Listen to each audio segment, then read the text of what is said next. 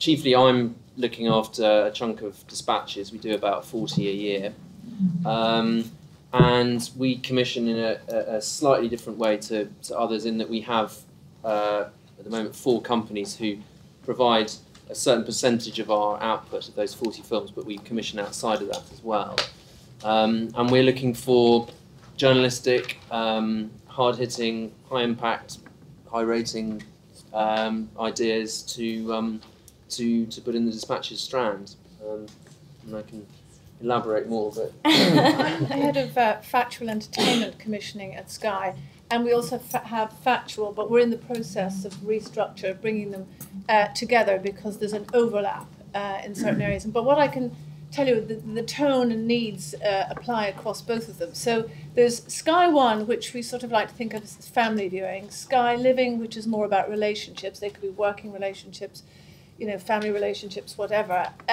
Sky Atlantic is harder for us to crack because really people look at Sky Atlantic and they want their Mad Men's and their Game of Thrones and whatever. It's more acquisition. But I would say with Sky Arts, it's about popular. It's almost Radio 2. It's, you know, when you hear the name, do you know it? It's not going to be the same as BBC 4, and I think it's marked out quite a different tone for it.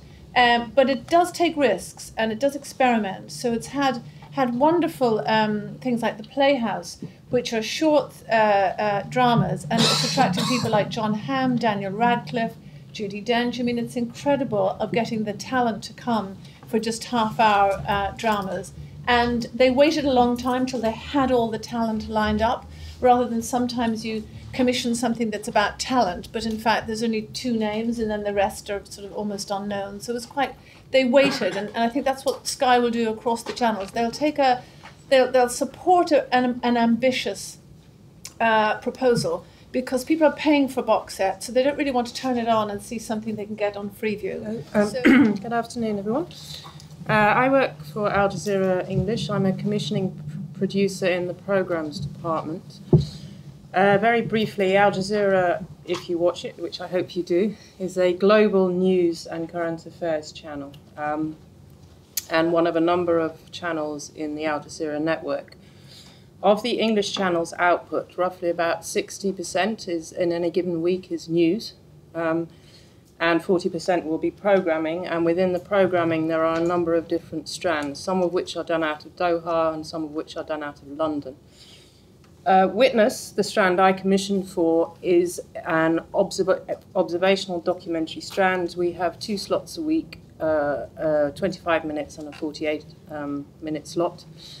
And we look at the big issues of the day. We are not a news-led strand, but we do look at the big issues of the day through the medium of an individual's story. So our films are always a first-person human interest story. So I'm Liz McIntyre. I head up production and development for Factual for Discovery Networks International. So we had a couple of examples of UK audiences and global audiences. So I commission for DNI, Discovery Networks International. That means that it's masters, one asset or series that plays around the world in over 200 countries, translated into 45 languages, up to 2 billion cumulative subscribers who will see that one asset.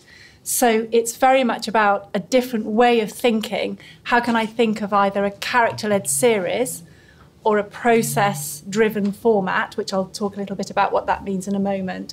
How can I have one master that plays internationally, including in the UK? So the 2 key types of programming is, you may or may not have heard of Ed Stafford, Naked and Marooned. So this is a key programme, or key commission for me, where I have a talent, Ed Stafford, who he is an expert in his field. He understands survival. He's ex-military. So he's imparting knowledge about survival, but still learning.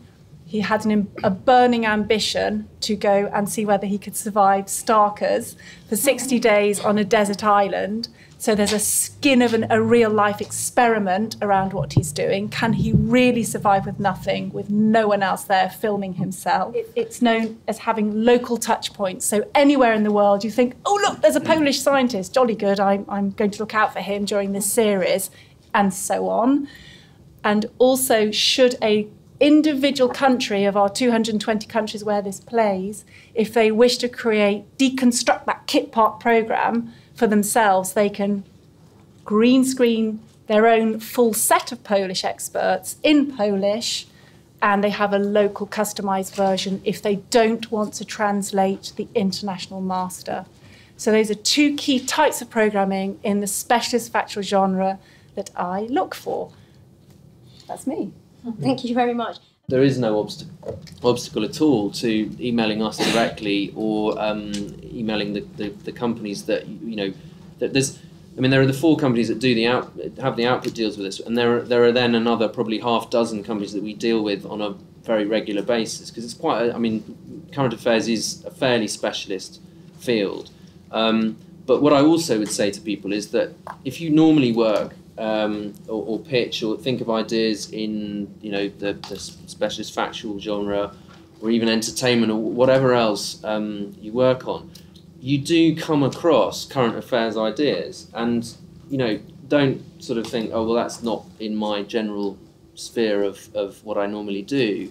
I won't do anything with that. You know, send it to us, and even if you don't end up working on it, you know, the company, you might not want to. That's what I'm saying. You might not want to, but you might get a production fee from it, part of the production fee from a company. That's a bonus. So, you know, I mean, because there are people, I think that's something that people don't do for us, actually, is when they come across something that they think is a little news story, you know, send it in. There might be something in it for you. It's not something just to ignore. But in terms of people, you know, who want to work on current affairs programs, absolutely pitch to us, pitch to the companies. The more the better. And you know, we try to write back to you and say why it is that we might not want it, or encourage you if we do want it, and push you towards a company who can help you to work it out. I don't know if anyone else wants to quickly answer that. Actually, I was just going to add to Tom's point, is also don't think that things are going into a black hole, because I know there's a laugh when you said send the idea, but actually you're starting a relationship, and you will begin to identify someone who is good at bringing in ideas, and I will, even if you don't work on that programme and there's another way of cutting the cake. But also you're starting to show yourself as to being a smart person with good ideas. Exactly, yeah. Every day to discuss ideas.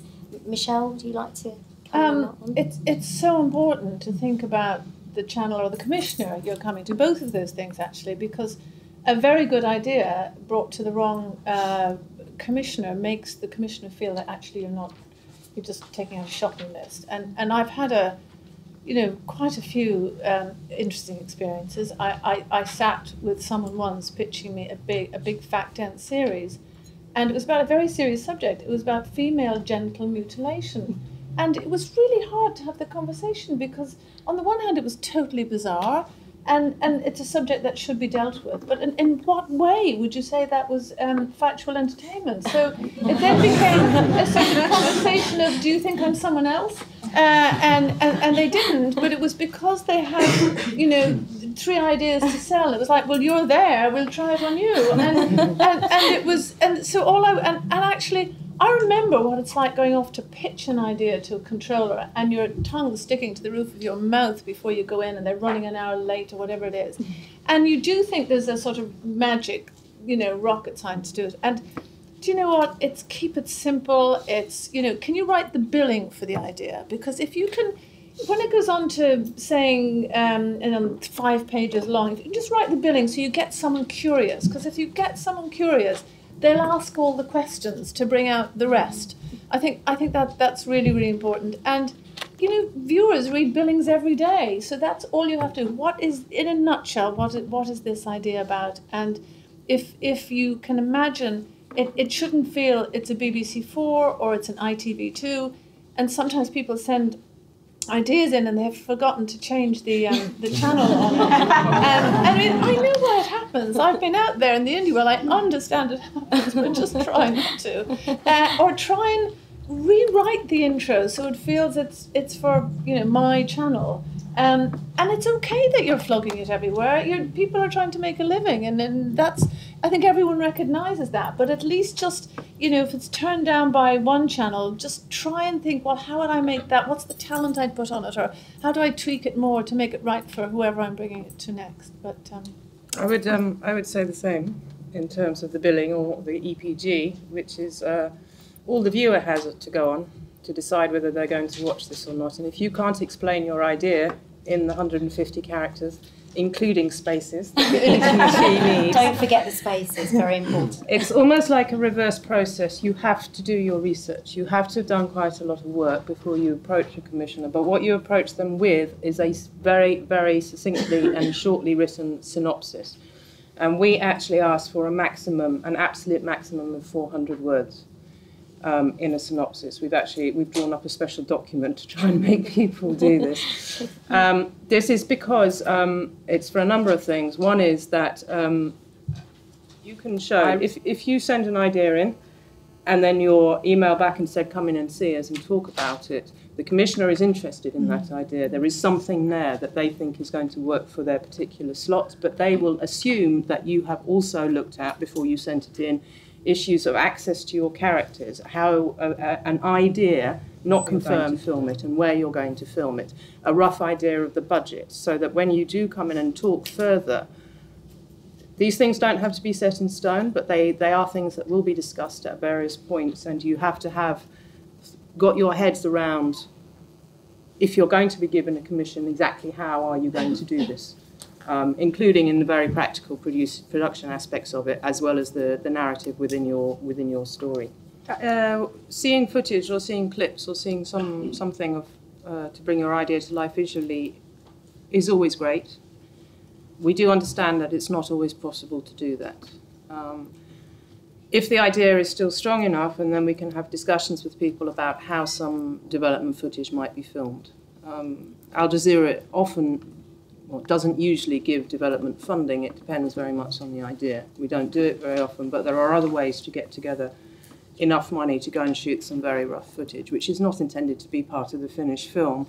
It's intended to give us an idea. And in my case, it's intended to give me an idea of what this person looks like on camera and how they speak, and whether they're going to be strong enough to carry a whole film by themselves, carry a film with them and their story at the centre of it. A very succinctly well-written story, like Liz said, kind of an ability, if you do talk to a commissioner, to talk through all the many varied facets, and also to begin to see, the purpose of that kind of conversation is to begin to see how the idea is going to mutate.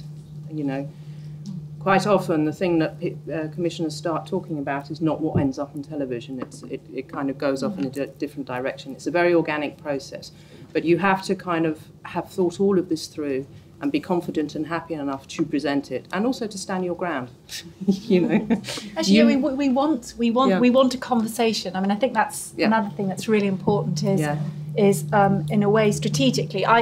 We can help you shape your idea because we know exactly behind the scenes what the exact strategy of that day is or of that week is. So we can do that bit for you, but we like a conversation. We don't want it to be one-sided. And, it's your idea, it's your story. You know more about it than I will at the beginning. And we are, we have latitude. I think most commissioners have latitude within their slot to do individual documentaries in a slightly different way. What those ways will depend on the idea, on the people and everything else. But there is a latitude there to accept things which are slightly different. And so when you come and talk to a commissioner, what you're doing is kind of beginning a conversation about all of these things. I very much agree. I can't think of any ideas that just came in, first submission, piece of paper, that's it. It is always the beginning because it has to go into it in so much detail. I would say in terms of tips, don't come with a list. A long list, and people often do that, and then if you have an hour with someone, you have 50 minutes of just one after another, and then often it's the way out the door that they'll say something that you suddenly that's interesting, and actually prune that list because there's a sort of glaze over. I mean, I had someone who came in to see me this week, and this is why I would say never be daunted or think you're not experienced enough or anything. I had someone who came in who's a very good track record as a programme maker, really, really good track record of big, ambitious projects. And I said, what is it? And they went, well, we've a few things hanging around. and I felt so special. It was like he was taking them out of the attic. And his person is a good programme maker.